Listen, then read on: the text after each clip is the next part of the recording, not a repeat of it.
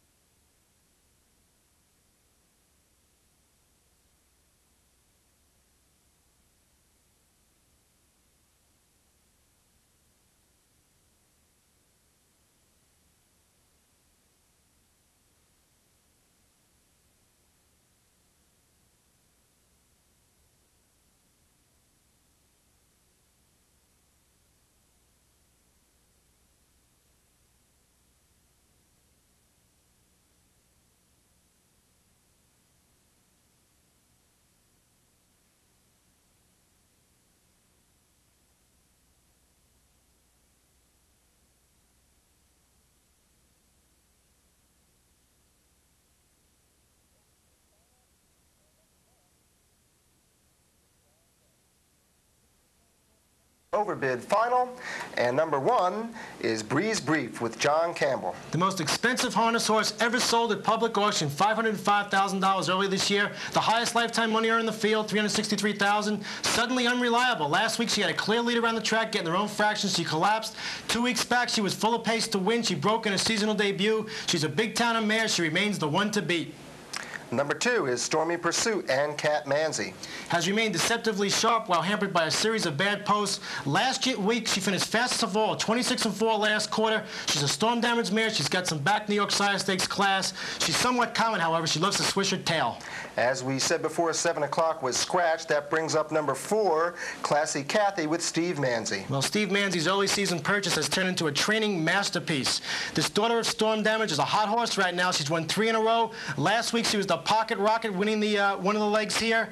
She gets better and better with each start. She's earned respect at this point. Number 5, Stardrift Hanover has Peter Rosito at the lines. The ultimate model of consistency. 9 for 9 in the money this year. She packs a tremendous closing kick. She's an albatross mare akin to Madame Medusa, Artie's Dream, and Fast Night. She must be feared in here. Number 6, Grand Vitesse has Carmine Abatello in the sulky. Appeared to be quickly on the improve until last week when she did not fire.